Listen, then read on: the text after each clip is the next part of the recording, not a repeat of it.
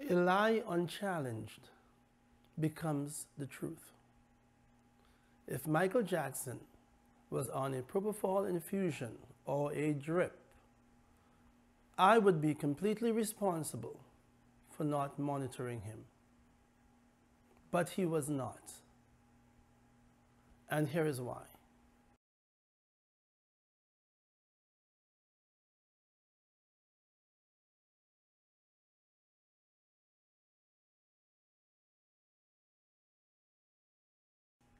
Medical expert Dr. Stephen Schaefer gave his opinion as far as the cause of death. Schaefer's opinions were apnea, which is the cause of Michael Jackson's death, and that means that he stopped breathing.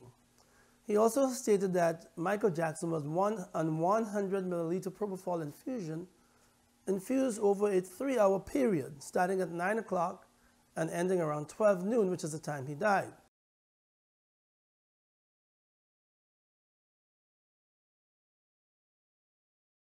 And ending around 12 noon, which is the time he died.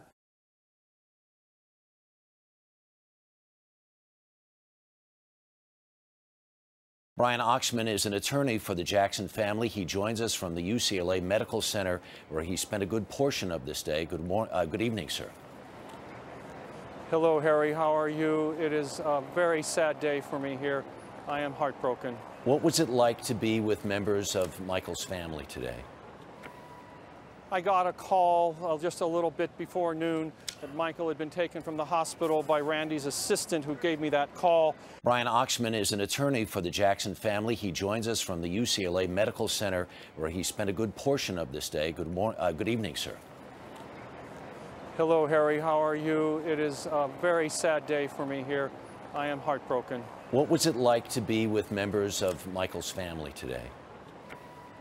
I got a call just a little bit before noon that Michael had been taken from the hospital by Randy's assistant, who gave me that call.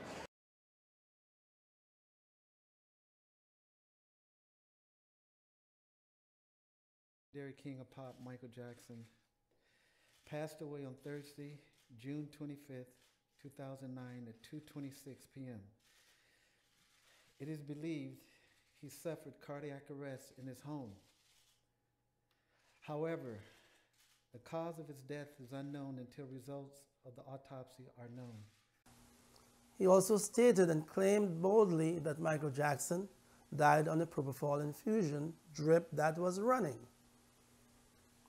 Other issues with the case involve alteration of evidence inside and outside of the court by court officials, and there were clearly a number of collusions between the chief prosecutor, David Walgren, with witnesses, aligning their statements, especially that of Alberto Alvarez, Elisa Fleek, and Dr. Stephen Schaefer, the chief medical expert for the prosecution.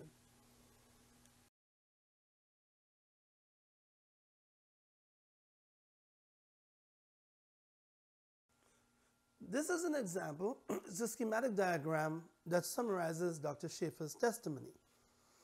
As you can see, the infusion of saline that's being washed through the tube combines at the point with propofol, which then runs into Mr. Jackson's leg. This is the concoction that was presented to the jury. This represents a cut saline bag with a bottle of propofol being hung from inside of the bag. That is absolutely useless, and it's not a theory that I have ever seen. Actually, the very first time I encountered this presentation was in the court, even though my past experience working as a critical cardiologist and being exposed to propofol and its use for so many decades, I had never seen anybody done that. But I strongly suggest that this catheter was into Mr. Jackson's IV site.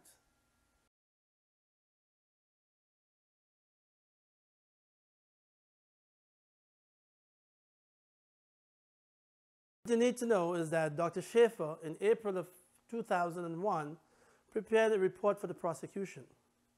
This report, however, described Alberto Alvarez seeing a bottle in a bag and seen white substance in the bag, which was probably propofol. Schaefer made a report stating that Alberto Alvarez made this statement by his testimony, but it was not until 2 weeks after Dr. Schaefer had written his report, Alberto Alvarez was taken to the district attorney's office for the very first time to identify these matters of evidence and asked to redraw an image of a bag which he had drawn several months before. Take a look as we go through.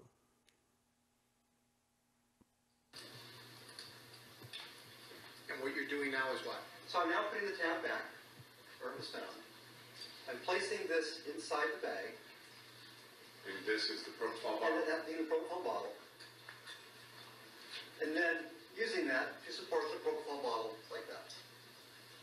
And does the propofol then, in this setup, continue to drip and infuse into the patient if this had been utilized? Yes, there's no difference in the plumbing when the bag, when the propofol is suspended inside the bag.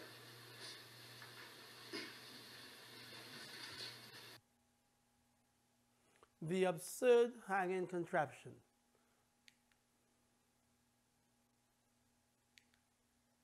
Two tubings and a cut saline bag to hang a propofol infusion, that's absurd. That's deception.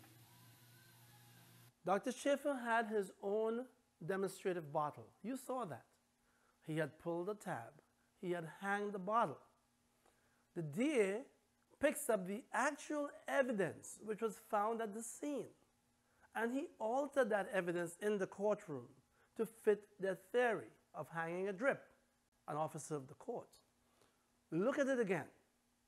This time, I want you to listen to the sound when the DA gets up and walks to the camera with his back to the camera, and he continues to pull that tab open.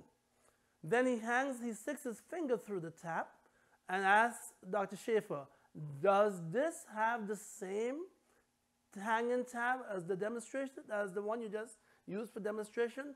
He's an educated man.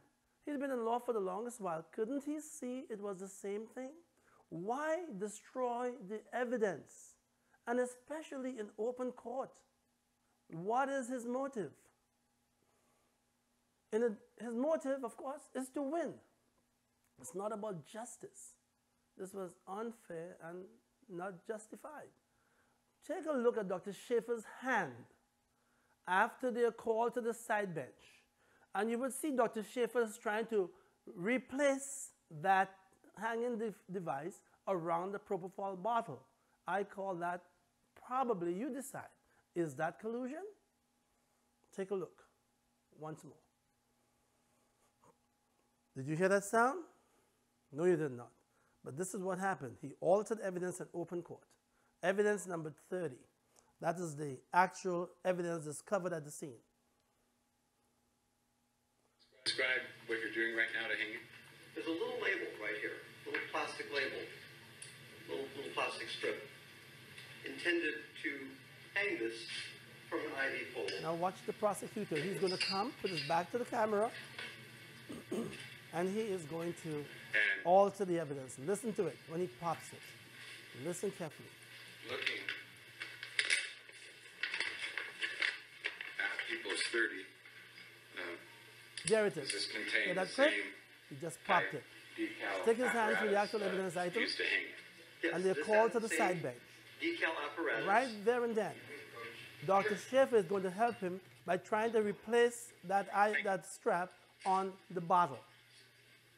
He should not have done that. He is a witness and an expert. There's no reason to replace what was just destroyed. So this is what happened after this occurred. They stopped court. They placed the jury in the jury's box. I went to a side courtroom and broke down. I wanted to shout, jump, bawl. It was horrible. And this is what happened when the defense team went to the sidebar. They approached the judge and said that Mr. Walgren just altered a piece of evidence, exhibit number 30, that was extremely important to defense.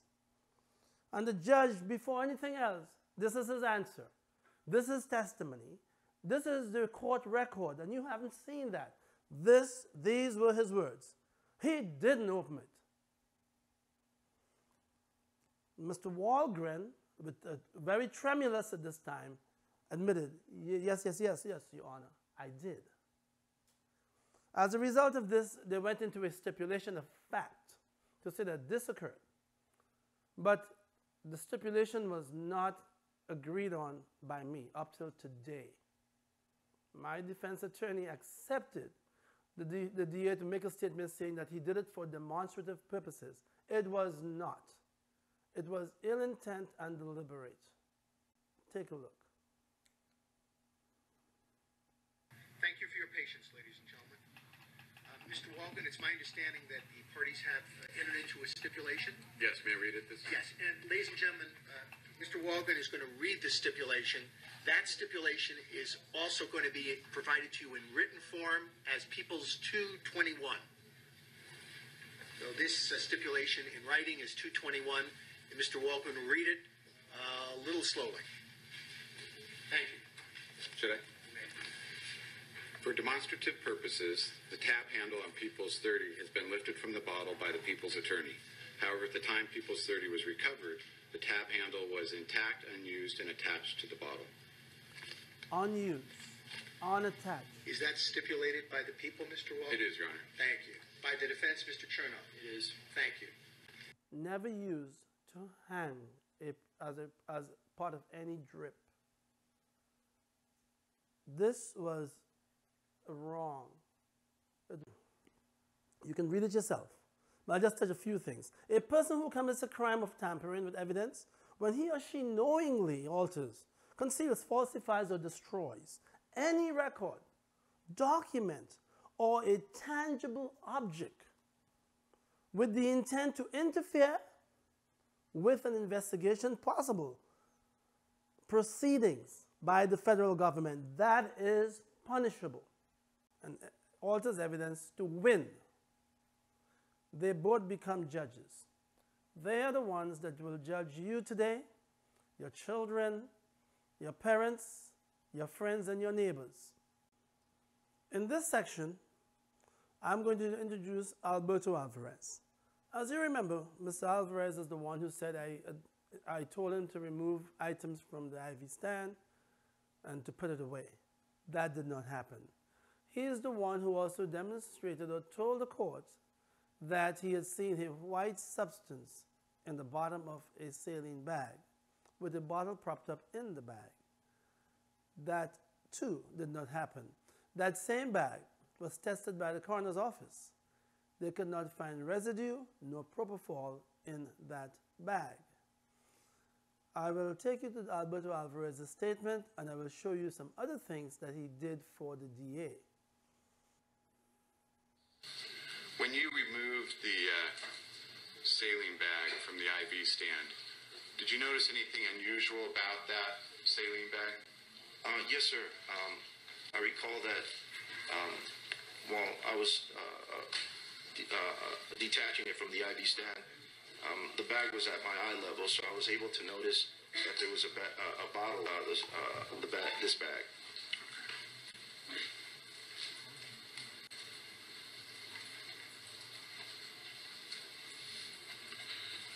And when you removed the saline bag from the IV stand, was this the type of, well, let me show you.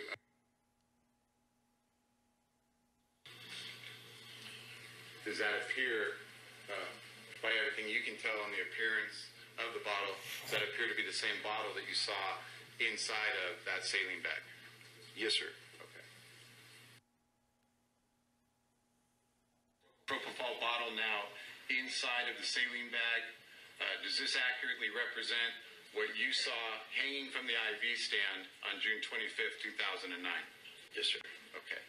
And as it is depicted in this bag with the metal-rimmed stopper toward the bottom of the bag, toward the port, was that in which the bottle was seated inside the bag? Yes, sir. Okay. And was it slightly sideways as well as reflected in its current state? Yes, sir. It was a little bit more towards this area, the stopper was. More toward the side? Yes, sir. Okay.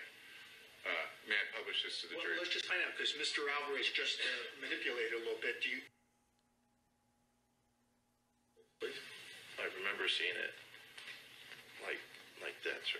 Something Okay. like that. And you've indicated on kind of a diagonal within the bag. Is that accurate? Correct. Yes, Okay. sir. Hey, you've testified that this, I believe your testimony is this is the bag that you saw. That appears to be the bag that I saw. Yes, sir. How do you know? It looks like the one I took off the stand, sir. And you notice here this particular bag that appears to be the exact bag you saw has no milky substance in it. Yes, sir. I see that.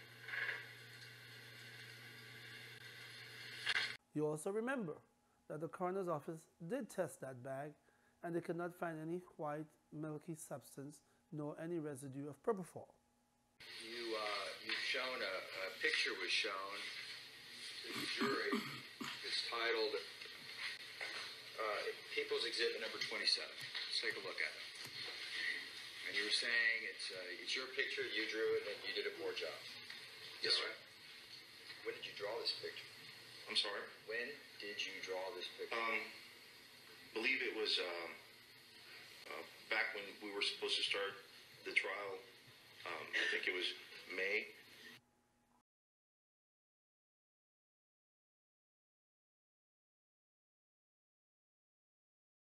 So Alvarez saw this drawing for the first time just about 2 years after Michael Jackson had passed. The very first time he saw the drawing was in May, prior to us starting the trial.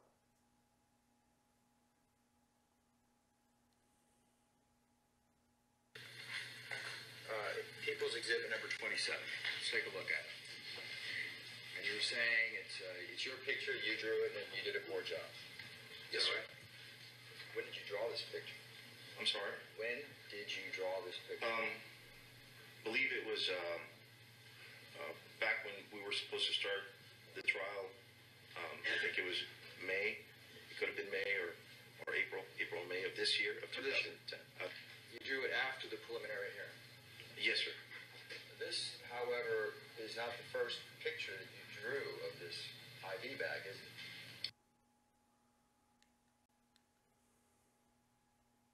People's Exhibit 27. Did you draw this for the prosecutor? Objection B. How long would the objection? Do you understand the question? No, I don't, sir. Sustained on the ground. Re-ask. Who asked you to draw this picture? Mr. Prosecutor. Yes, sir. Do you know him as a prosecutor? Yes, sir. And this was last time that we were preparing for trial. He asked you to draw this picture, right? Correct. Alberto Alvarez also held the bags with his bare hands. And he'll demonstrate to you how he did it. And we'll see whether or not there were fingerprints of any kind. After you made this statement for the first time, which was August 31st, 2009, is that right? That is correct. That was the very first time you told anybody about taking down IV bags. Correct. After that time, you were fingerprinted. Correct. Where were you fingerprinted? I was fingerprinted at my attorney's office.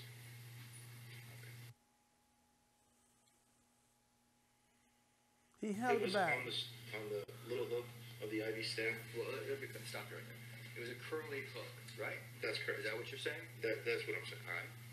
And I proceeded to grab it from the top, and I took it out of the hook, and then I grabbed it with one hand, and I dropped it in the blue bag that he instructed me to. You just saw that you used both hands. Correct. You did use both hands. Yes, sir. The finger, Indicating for the record, both hands at the very topmost portion of the bag. and yes, you didn't wear any gloves, did you? No, sir. You saw Alberto Alvarez held the bag with both hands, but you also saw him trying to distance himself as far away as possible from that bag. But he was not wearing gloves. He held it with both hands.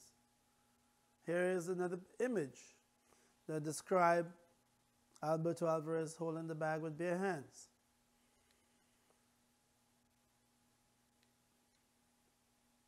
No gloves. No fingerprints on anything. And I would underscore anything. Alberto Alvarez was not telling the truth, but he was motivated to embellish a story because he was being paid by the tabloids. Deal with that later. Okay. Okay.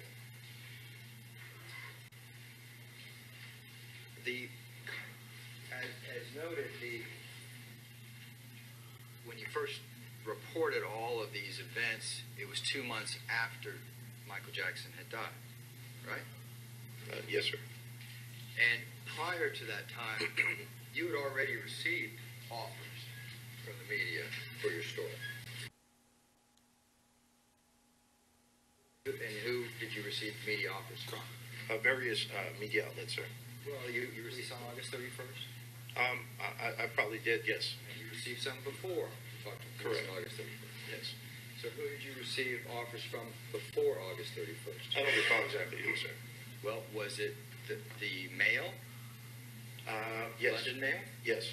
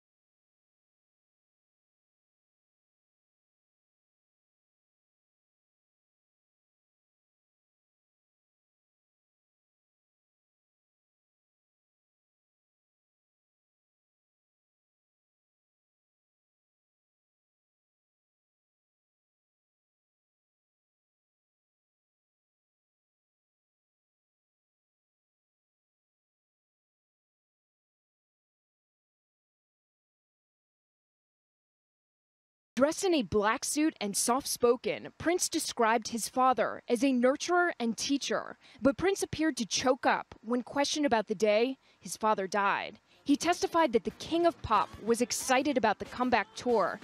But in the weeks leading up to his death, he became really skinny, and his body temp would go up and down. Prince said his father would cry after phone calls, saying, quote, "They're going to kill me. They're going to kill me." According to Prince, he was referring to AEG Live CEO Randy Phillips and his ex-manager, Dr. Tohme Tohme.